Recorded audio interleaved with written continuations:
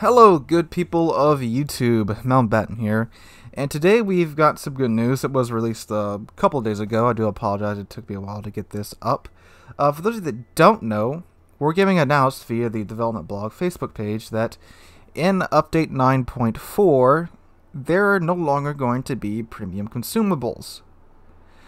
Which means that the consumables that we have now, the standard ones, are going to become the premium variant. So you're going to have one more charge, it's going to cool down in the same amount of time that the premium consumables cool down. And so just for example, let's say the standard heal on a tier 8 battleship cools down in a minute and 20 seconds, and the premium variant cools down in 60 seconds.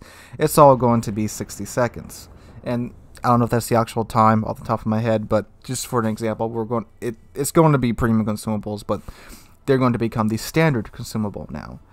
And that's a great thing. If you have any in your inventory, they're going to be converted to credits. I know I have a lot of premium radars because I don't play a lot of radar ships, because those are mostly cruisers, and I've played mostly battleships, even though I am branching off into cruisers now. All that's going to be converted into credits. If you have any consumable containers, for some reason I forgot what they were called. Any consumable containers in your inventory, those are going to be converted into 160,000 credits apiece. And any consumables that may be in any containers that you have, they're going to be converted to signal flags. So that's good. This is a good move. Now, there is a side of me which is kind of suspicious around this, because they tried to do this a while ago. I think when the Research Bureau first came out, they were supposed to do away with premium consumables, and I don't know why it got delayed for so long.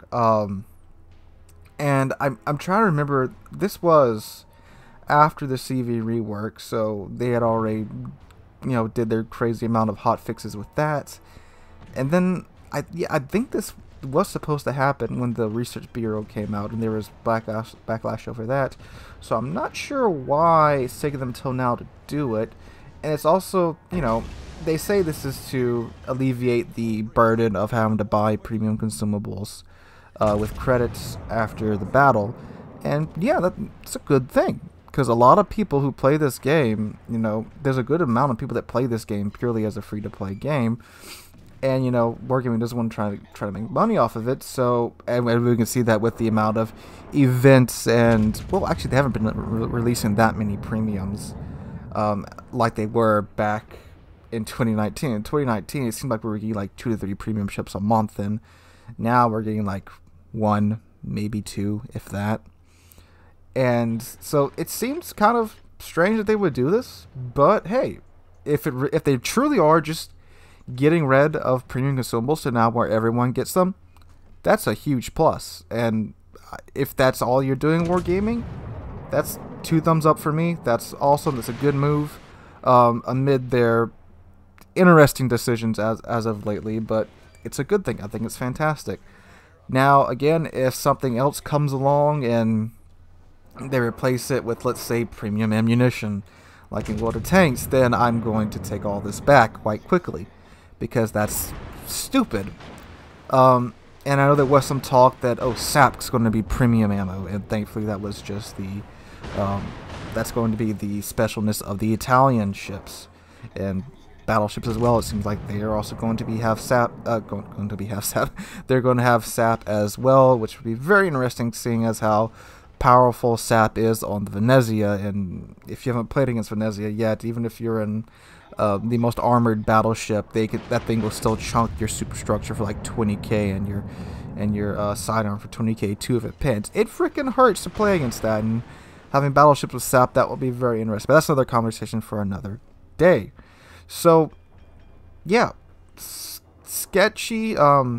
skeptical optimism for me on this one, because it is a good move for Wargaming, and it's going to help out a lot of players. I mean, people like me who play this game so much, I don't even think about using premium consumables because I have so many credits stacked up for them.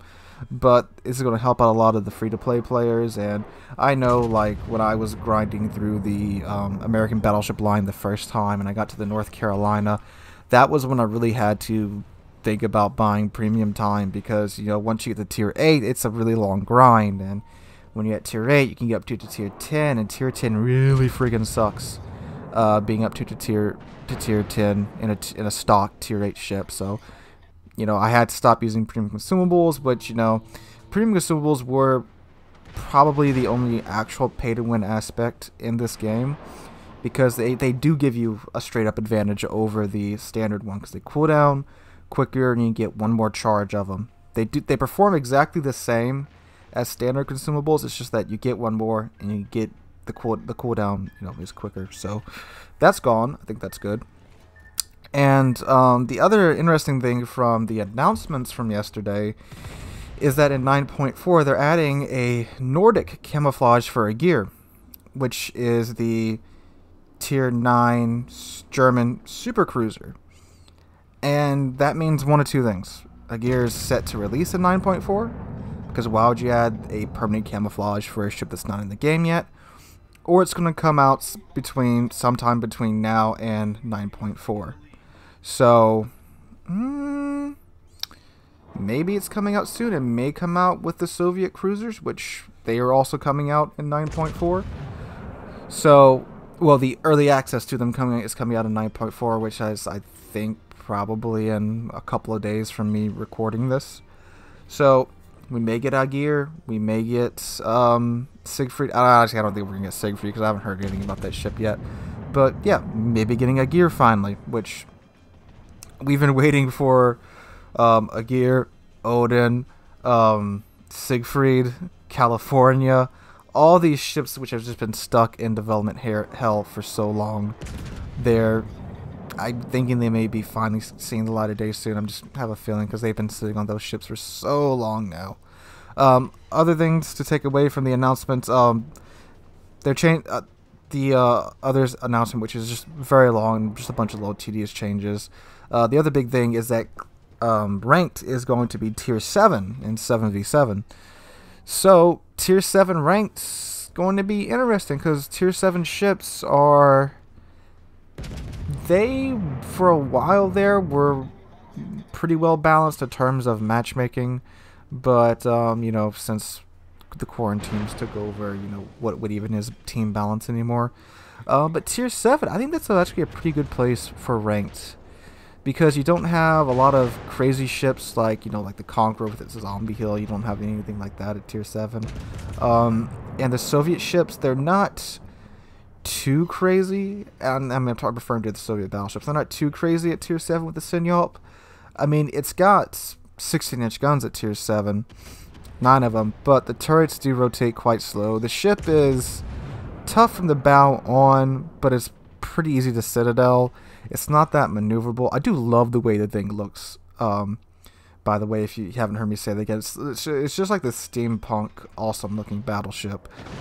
And it's has decent secondaries for a battleship, actually. It's the only Soviet ship that I said you could maybe build into the secondaries on. But it's pretty well balanced. It's strong, don't get me wrong, but it's pretty easily pinnable. It's not like the Kremlin where you have to catch the flat broadside of it to citadel it. You can shoot it in its cheek from a fairly angled point, and it will still get citadeled, and its citadel is much easier to hit than the Kremlin's. The Kremlin has like this little strip that goes along its length. The Sinyalp strip is a bit wider, and you can easily get at it there. So probably a lot of Sinyalps. Belfast and Cruzals are probably going to come out of the woodworks. People are going to dust off those ships. Belfast, not as strong as it used to be with its HE spam, compared, because we got so many more of those types of ships in the game now, but still smoke and radar. That ship's going to be coming out a lot. They didn't say if they were going to be carriers or not. Well, there are no tier 7 carriers. What am I even thinking about? My bad. God, I'm still living in a pre-CV rework world. There's no tier 7 carriers. So, no CVs. So that'll be nice. So, yeah, a lot of information in this update. Again, a lot of just HDR. They're overhauling some maps. They're getting rid of the island at A7 on Atlantic, so you can't hide behind that anymore. But yeah, so overall, interesting update. we'll get our hands on the Soviet heavy cruisers.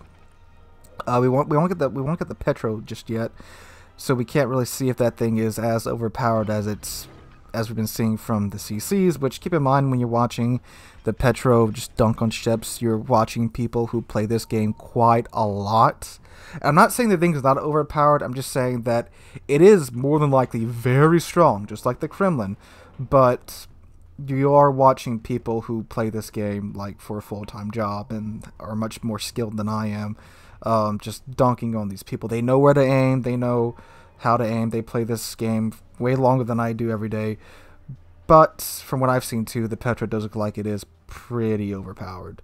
I'm just saying, don't go nuts yet, because you know how wargaming is. They may change the thing the day before they release it. But I have a feeling it is going to be overpowered when it comes out, and I'll let you guys know when that happens. So, guys, hope you enjoyed the video. If you did, please drop a like, leave a comment, and subscribe. We are on our way to 10,000 subscribers. We just passed 9,200. I cannot thank you guys enough for that. You guys have been doing an awesome job with all the new subscriptions lately, and I continue to thank you, and I'm pretty sure we're going to hit 10,000 before this month is over with. You guys are awesome. I know you guys will get it done. So, guys, hope you're having a great day, and I hope to see all you guys in the next one.